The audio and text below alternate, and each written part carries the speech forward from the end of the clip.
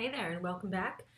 We're going to be doing some more videos for our research methods class. We're still in chapter 2 and what we're going to look at are histograms for categorical data when the data is categories rather than numbers. So we've got some sample data. This file is available with the textbook, the Cam & Cochran 3rd edition. And we have data on, this is 50 soda purchases.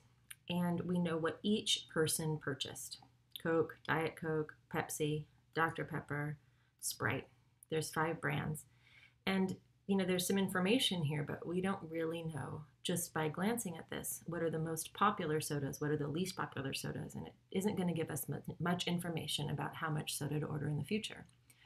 So what we're going to do is we're going to make it a little bit more useful by creating a frequency distribution.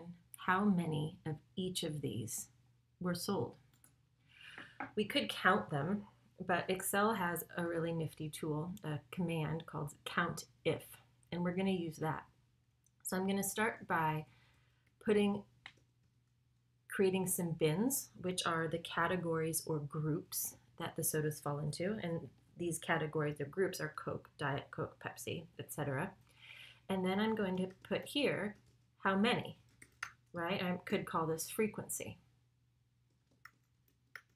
This is going to be the count. You know me, I want everything centered. So I've got bins. I could type them in, but I'm not going to. The reason is that whenever you use the COUNTIF function, you need to have it exactly right. So I copy and paste it. I use the Command C or Control C if you're on a PC, and then the Command or Control V. And I bring them over one by one. You can see here, you could probably guess where the trouble would be on that Dr. Pepper with that period after the doctor. Because if you didn't get that period right, or you added an extra space, Excel would not know.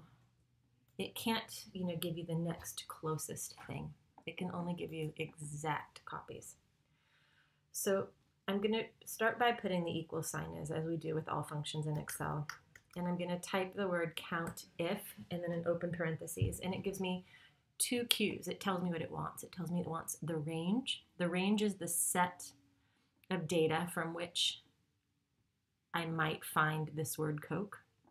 So I'm looking for the word Coke among these entries. And because I'm creating a formula that I want to drag down, I'm going to hit on my Mac Command T. If you're on a PC, you would do F4.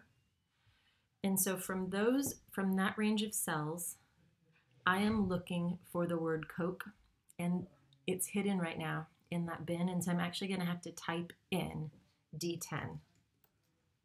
Now you can see that it highlighted it there. I'd prefer to click in, but it didn't work out that way for me because of the way it placed the words. And then I'm going to hit enter. And so Coke shows up 19 times. I'm just going to double click on that corner and it's going to fill in the rest.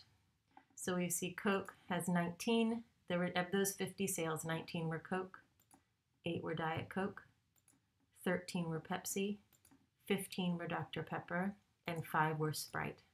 That's our frequency distribution. I want to show you a quick check. When you're doing these a lot, it's really easy to have something go wrong. So for instance, check this out. What if I had typed these in and I had typed Dr. Pepper? See, I didn't put the period after the doctor. I'd have 0 in Dr. Pepper, right? So a 0 lets you know that maybe something is wrong. Another way that you can find out if something is wrong is by just comparing your counts. We use the letter N to denote the number of observations. So how many observations are there?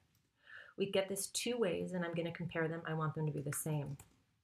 I'm going to sum up all the totals in my frequency distribution. I've got 50 items. And then I'm going to take this again and take 2.